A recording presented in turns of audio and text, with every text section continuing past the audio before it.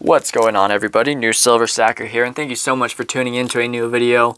Guys, today we're going to be talking about a few different things. First off, I went and bought some silver at my LCS for the first time in what, a month or two? It's been a while, I'm not sure. But I bought this new kind of silver, not new kind, but I bought this type of silver that I'll probably be buying a lot more of, if not only buying this silver. I have a new stacking strategy. We'll probably talk about it in a different video. But anyways, we went and bought some silver. I went and asked my LCS to do a YouTube video with me, and we're also going to talk about how new silver stackers and even experienced silver stackers can potentially get robbed, and ways to avoid it. There's a big way you can get robbed, and we'll talk about it in a minute. So anyways, I went to my LCS today looking to buy some silver, and I also decided I want to ask him if he wanted to do an interview. So we went down there, and I was looking at silver. I was like, okay, here's our, and by the way, we'll show the silver in just a minute. I found what I wanted, and then I brought it up. I said, hey, do you want to do a YouTube video? You can show off some silver if you want. We can do an interview or whatever you want. I just think it'd be fun. And because I love my LCS, it's great. And he's a good guy. But anyways, he just said, no, I do not want to do that. He said, matter of fact, lots of people have asked me to do interviews all the time, and I was surprised. I was like, okay, I didn't know that. I didn't know anybody would ever ask you. Maybe a couple people. But he said a long time ago, years ago, he said he did do a YouTube video with someone, and it brought in a lot of good customers, but also a lot of bad customers. And overall, he just said he'd rather just get his normal, natural customers coming in coming in naturally. He said promoting it's not worth it. He doesn't want all the silver he has. Especially if he has like I don't know, imagine he showed off something rare, something so rare it's worth hundreds of thousands. I don't know if he has anything worth that much, but let's just say, obviously that puts him at a high risk for being robbed. Now, obviously, if he were to ever get robbed, I'm sure that wouldn't work out too well for the robber. I'm not going to say why on YouTube, but I'm sure you know why. Maybe. He's got plenty of security, let's say. But anyways, so he said no. I was like, okay, that's understandable. You don't want to risk it. And then he told me there was a coin shop owner that he knows in a different state who did an interview with someone, and he ended up getting followed home and robbed. He got followed to a store or something, and he got robbed, cleaned out. Everything he owned, every piece of silver and gold he owned, gone completely. Which is just completely insane. Because, if I were to get robbed for everything I have, it's not that big of a hit. If someone ever robs me, we'll have fun with that because I don't have much silver or gold at all. But for an LCS owner, that's probably hundreds of thousands, if not millions of dollars worth of silver gone. So anyways, I was like, okay, I understand, So we started talking for about a half hour, 45 minutes. And we started talking about how to safely store silver, how to not get robbed. And he brought it up, which I really wanted to let you guys know. This is very important. Doesn't matter if you're new or old, but I think this mainly is towards newer stackers, but everyone should hear this. If someone ever asked me if I would meet them in person to buy or sell silver, I would say no. I don't care who you are. I don't care how much we've talked. I don't care if it's Patriotic Stacker. I mean, actually, maybe I'd probably trust Patriotic Stacker or say Metalhead Stacker or my other friends. But that's because we talk on the daily. But for 99.99% of you guys, I'm not going to meet with you ever. I have had someone meet with me, and nothing against that person, but I'm not going to do it. We don't know each other. I would expect the same thing from you. If I told you to meet with me, I wouldn't meet with me. It's just not worth it. I'm not going to rob you, but how do you know, right? How do you know that person's not going to rob you? You don't know. Especially if you're buying silver and you're bringing cash, or the other way around, you could get completely screwed over within seconds. Now, let's say you have to do it. Let's say you don't have an LCS. For some reason, let's imagine you're just like Metalhead Stacker and you don't have any cards, or I don't know. I don't think Metalhead Stacker buys online, or he's, I don't know, something weird Metalhead, that freaking guy. But anyways, let's say you can't buy online or anything, right? Don't have an LCS, you don't have a way to buy except for private, and you meet up on Facebook. If you ever do that, first thing you got to do, right? First thing to do before meeting up with someone in person, ask for references of other people. I'd say at least 3. I'd say at least 3 references of people who have actually met up with him in person recently for bigger purchases or medium-sized purchases. Next thing I would do, I would meet in a public place, maybe at an LCS. I guess you can if you don't have an LCS.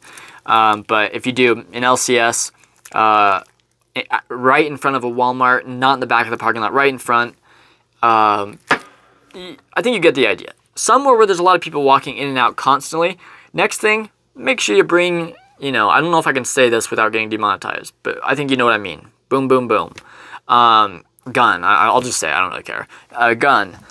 Make sure you bring that. And the next thing I would do, last thing, 100% bring at least 1 or 2 people with guns with you and have them sit in a car that's not by you, just kind of across from you watching. Just to be safe. If you're just buying a $50, then whatever, I guess. If you get robbed, you get robbed, but at the same time, you don't want to die. But the point is, take the precautions. Don't be an idiot. Preferably don't even meet in person, especially if they're like, oh yeah, I can get you a gold eagle for spot price. Just say, no thank you. That's not even worth it, especially if you don't know the person. Just don't even do that. Preferably just don't meet in person ever. But if you do, take those precautions, please. Okay, so I guess that's about it. So let's go ahead and show off some silver real quick. Okay, so I haven't bought in months. I didn't go buy a lot. As you guys know, I don't buy much silver whenever I go buy stuff. But I got some junk silver, and I got a little surprise. I didn't even know I had this. Check this out. Move all that. So, here, I'll just show you what we got. So I decided we don't have many quarters. That's literally all the quarters I have right there. That's all the quarters I've got. So I was like, okay, first off, we need some quarters. So I went and got 4 quarters. She let me pick them out. So I got some decent ones, and then I just started grabbing whatever because, I don't know. I don't want to pick through them. As long as they're not coals, I don't really care. Okay. And then next thing, I was like, okay, I love dimes. I used to hate dimes, but now I love them. We've got a tube full. This is probably $5 something. It's over $5, I guarantee that. And then we've got this one, which is almost full. So like, okay, so let's get a dollar face in dimes. And this is where the surprise comes in. So he said it's $2.50 each for barber dimes and $21 per dollar face for Roosevelt. So basically $25 per dollar face for Mercury's. I think I said something else, but Mercury's, and $21 face for Roosevelt. But anyways, he let me choose them out, and this is right when I asked him if he wanted to do YouTube. So I just started picking them out and counting them. I wasn't even looking at them really. I was just making sure they weren't all dirty. And look, I didn't even know I grabbed that. And maybe he slipped it in. I mean, there is 10. There is 10, so I don't have 11. But and I didn't see him slip it out. So I'm guessing this was in there, and somehow it went unnoticed between me and him. I don't know. That's kind of funny though. So we got a little bit extra, and then the last thing I got was my first 90% Kennedy, because as you guys know, I do love my 40% silver. We're gonna have to do another video on why I love it. But I've got plenty of these 40% Kennedys, but I don't have any 90%. So here's what we're gonna do real quick. Gotta grab out the old trusty ping tester. By the way, if you guys want, I've had a lot of people ask me this last week, where do you get this?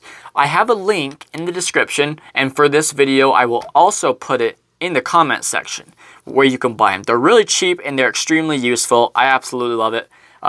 Sure, you can just ping with your finger, but then I didn't mean to do that. You might drop it. I don't know. In my opinion, the ping tester is worth it. It goes right between these 2 rubber grips. But anyways, if you want one, link is in the description. Yes, I do make money, but no, it does not charge you anything extra.